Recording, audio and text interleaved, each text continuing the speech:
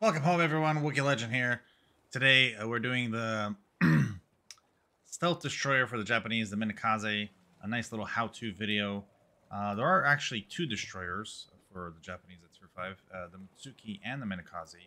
There's slight little differences, and then they go down the line just a little bit different. The Minekaze is on the gunboat line, and then the Mitsuki is on the stealth Torp line. Even though the Mitsuki has a faster reload by half of the Minekaze, other than that, virtually the guns are the same. The Torps are technically the same. I believe the damage is a little bit different. And also the Minekaze's range is at 7 kilometers at 10.8. The Mitsuki is at 8 kilometers, a little bit faster also, at 14. So this one does more damage, and 73 seconds as opposed to the Minekaze's 37 seconds. So this is more lethal technically, but you're doing less damage quicker than the Mitsuki. And then the Mitsuki has the better guns. It's kind of funny. A lot of players probably won't understand, but they do play a little bit different. I will be playing them the exact same way, but regardless, we're doing the Minekaze today. We have a 12-point captain. Oh, we don't have this. Let's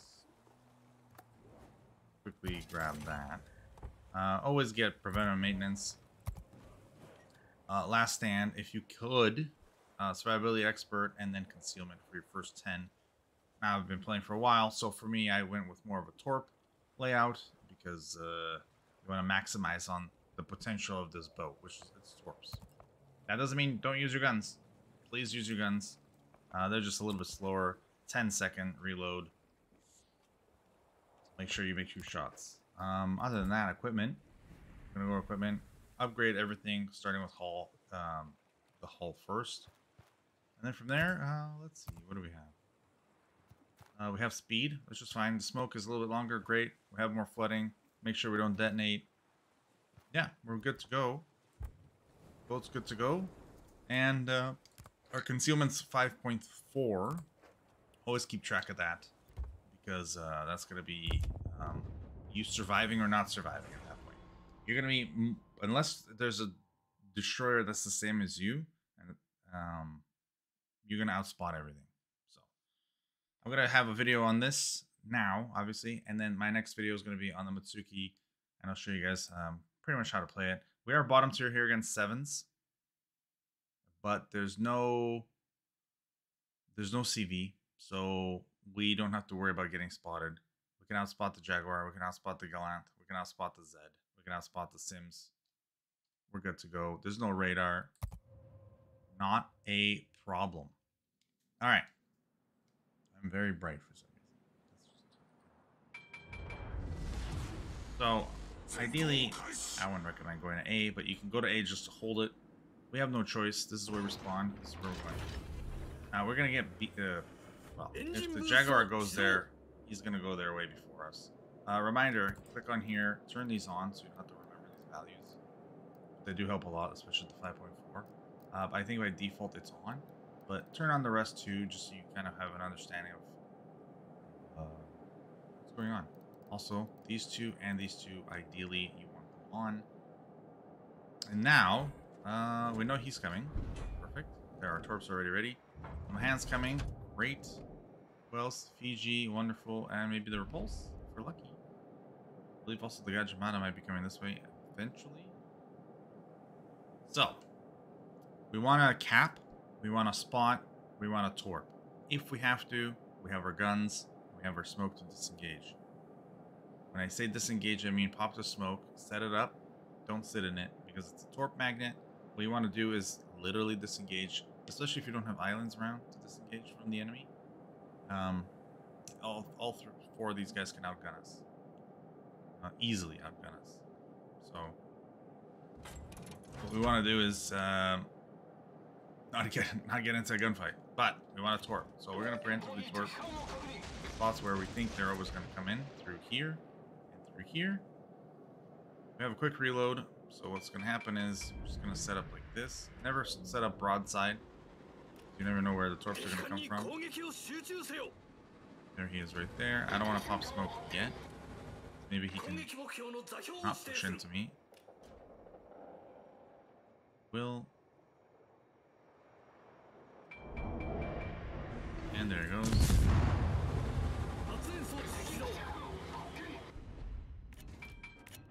Now, we don't know where he is. We can only guess. Bottom here quickly. Can. Okay, he fired. Kinda know where he is. We know where he's gonna shoot his torps. Now we preemptively shot torps. Those preemptive torps are looking really good. So, are they gonna hit? Who knows? But he's out of the cap. That means the cap is ours now.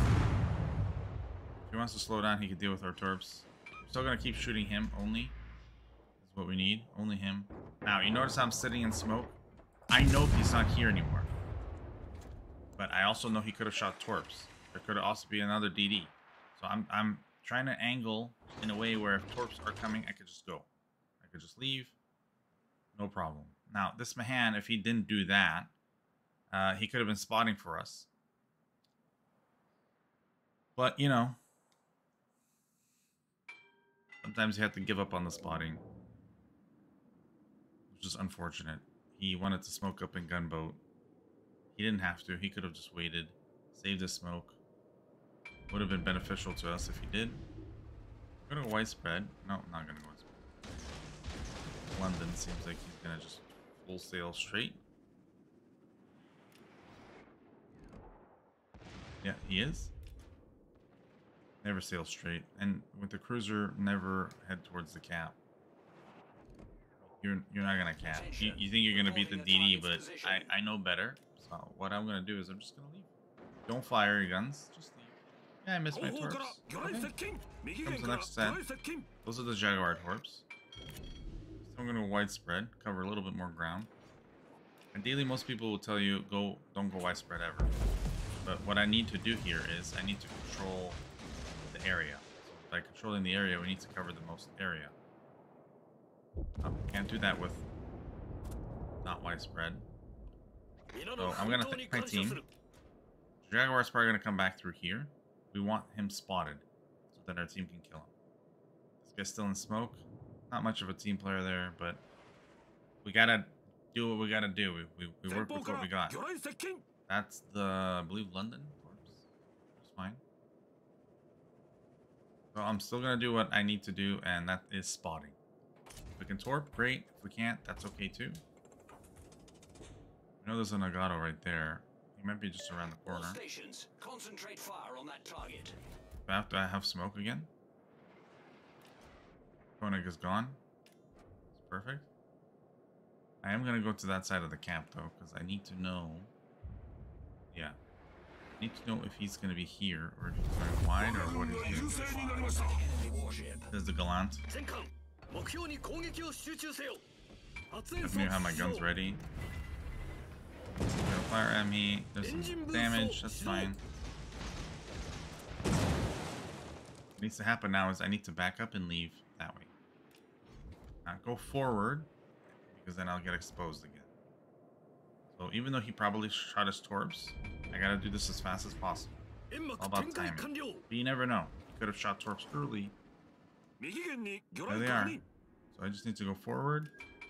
Slow down, slow down, slow down.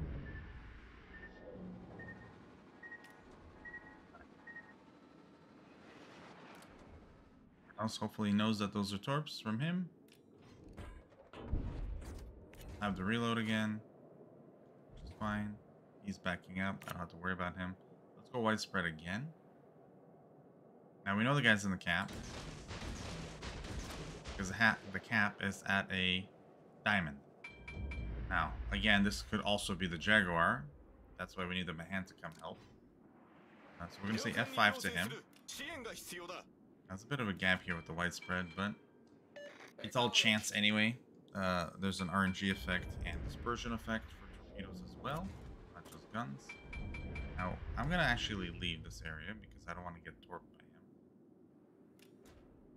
See, my smoke's also ending.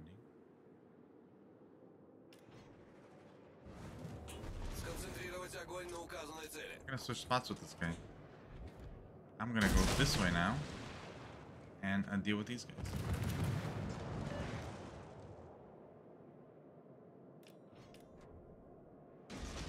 Auto slowing down, that's fine. He's gonna probably die here. Oh, he wasn't even in our range. That's okay. We're gonna move up. Our whole team's here, which is okay, but as long as they're firing. If they're not firing, then it doesn't matter if our team's here. They're just not in a position to help.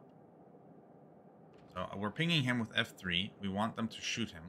We know he's coming around the corner. Mahan just dumped all his torps. So I'm not exactly sure where the Mahan is going. He doesn't have torps to deal with this maneuver. Jaguar, we gotta keep an eye on. We are keeping him spotted, so as long as we're keeping him spotted, he's not gonna want to push in unless he has a death wish, of course. So we're keeping him spotted. We're keeping all the rest of them spotted. We'll see what's gonna happen there. The cap is ours. From here, we're gonna actually turn around. We're not chasing this guy. We're gonna head towards B.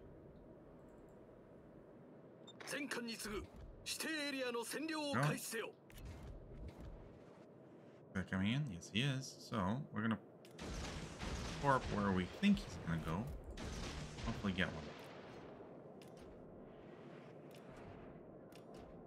There we go. Everyone's shooting at him. Any kind of chip damage is good. We're leaving the situation. I know that we're leaving the Jaguar, but not technically because I know he's gonna stick around. The way he's been playing, it looks like he wants to stick around. So he's gonna be the one controlling this situation with the Jaguar. What I'm gonna do is, oh, we got horrible torps. I'm gonna go cap B and deal with the Gallant. So.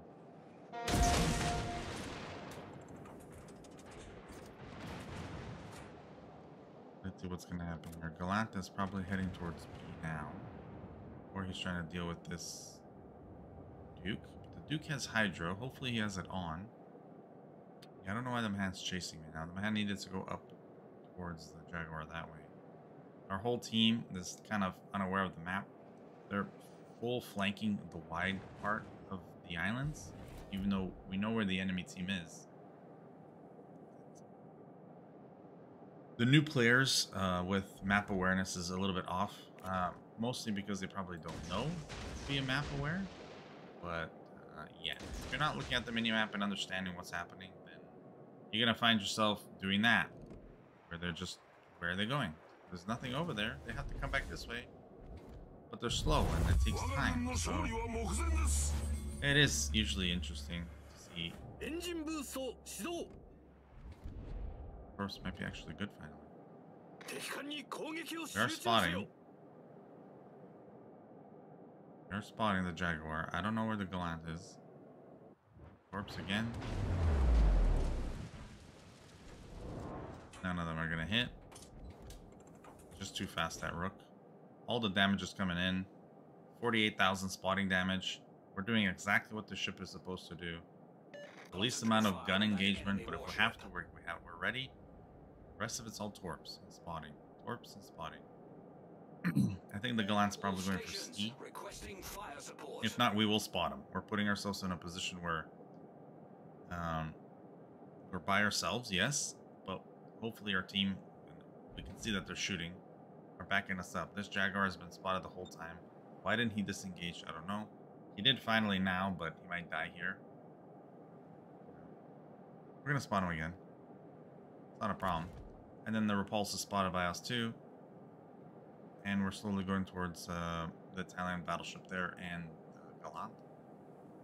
The Gallant can outgun us again, so we're gonna be as careful as possible. This guy just stopping. Yep, he's turning away. Now, I could fire and kill him and get a kill. Great. The whole point of these ships is the element of surprise. I can't surprise people if I'm telling them where I am.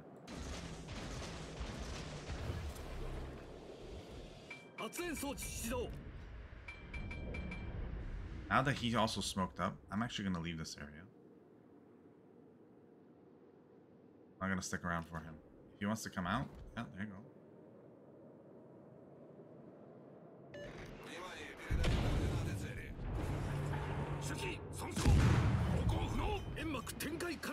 gonna ask for help. Let's see, maybe. Oh, nope, the game ends. And there you go. Your typical destroyer game. You want to stay dark. You want, like, look, no damage, right? But we won, and that's the whole point of this game. A nice win. We didn't get much done, but we spotted for our team. We capped, and we maintained a distance that's close enough to the enemy team to spot them, but far enough that we're not going to get outgunned. We torped as much as we could. We didn't do the craziest amount of damage. I don't think we even hit one torp. But you don't even have to hit one torp. The whole point of torps are not only for damage, of course, and sinking ships, but it's also the fear factor.